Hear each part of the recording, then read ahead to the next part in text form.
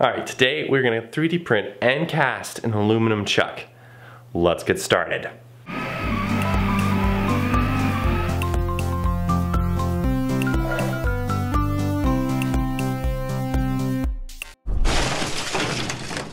First thing we got to do to make this chuck a reality is we have to design the part first in 3D space so that our 3D printer knows how to print it, and then from there we can get the physical part in the physical world. First thing we got to do is jump over to some design software or 3D CAD program and design this part out.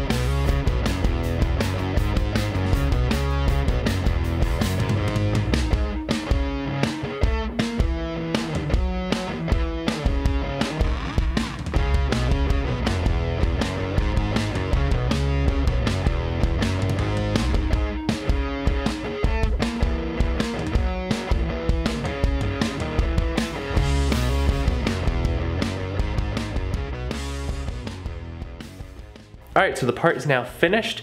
So we have our lid, we've got our bevel gear inside there, and then that spiral type thing is the scroll gear, which moves the jaws in and out.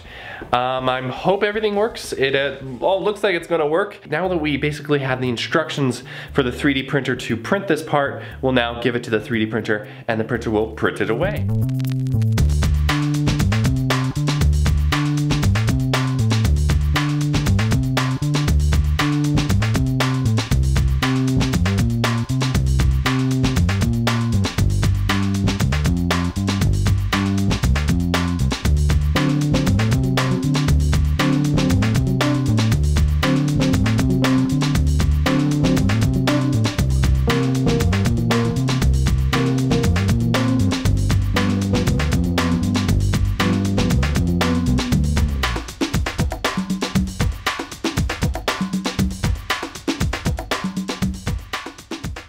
All right, I think all the pieces are complete. Now, we have to clean them up. Okay, so as I started cleaning all the pieces, I decided to start to kind of put them together as I go. And then I ran into a couple problems. The first being that these two gears don't match up very well. Not only is this print job not very good on this gear here, but they don't match up. So that's a problem. And the second thing that I noticed, the teeth on the bevel gear is very small. In fact, so small that I don't think it's really castable. I think that I could do it, but imagine trying to cast all that and make sure all those are good. Yeah, just that alone, I need to redesign this part. But all the problems don't stop there. They even get worse. I learned that my chuck jaws, the teeth aren't cut right. And basically, when I put this piece together and I started to spin it with the jaw on there, it basically ripped my spiral off. So the scroll thread doesn't work.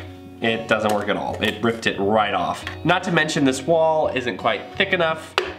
Issues, issues, issues. So what I'm gonna do is fix the spiral gear, fix the bevel gear, make the walls thicker on this piece. So I'm gonna redesign it, re-3D print it, clean it, and put it together.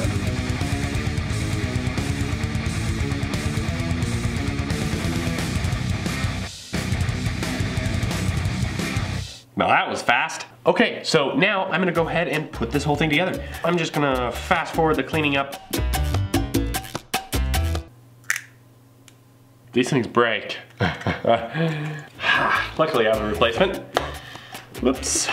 As you see, I did run out of red filament, so I went with a new filament. Now I'm just gonna put this thing together. It's really simple. First thing that goes in is this spiral slash bevel gear first. Spiral facing down, goes into our main casing like that. Then second is all of these pieces, which we'll just throw in here. One there, one there, one there, and then our main piece here, which will just slip on like that. And I'm just gonna get a quick Allen wrench so we can use for this next part. So I'm gonna rotate this piece, which actually rotates that spiral in there, to this slot here. So this one goes in like that. Okay, it does. Okay, stop it there. This one here goes in next. And then this one here.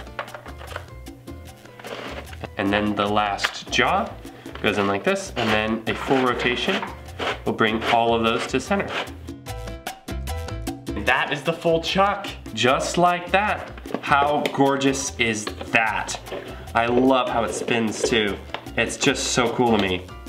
Just like that.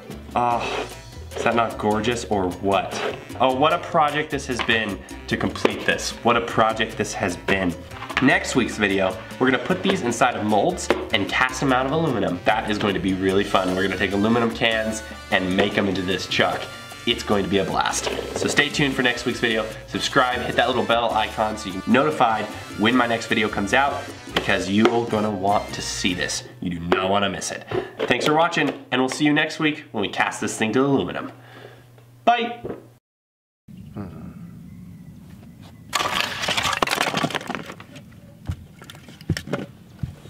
That was a terrible idea.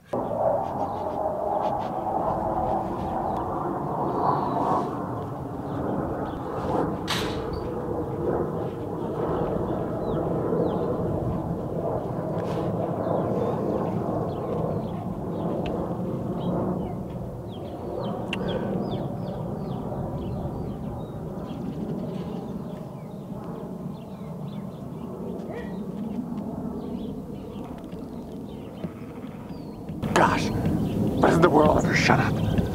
Ugh.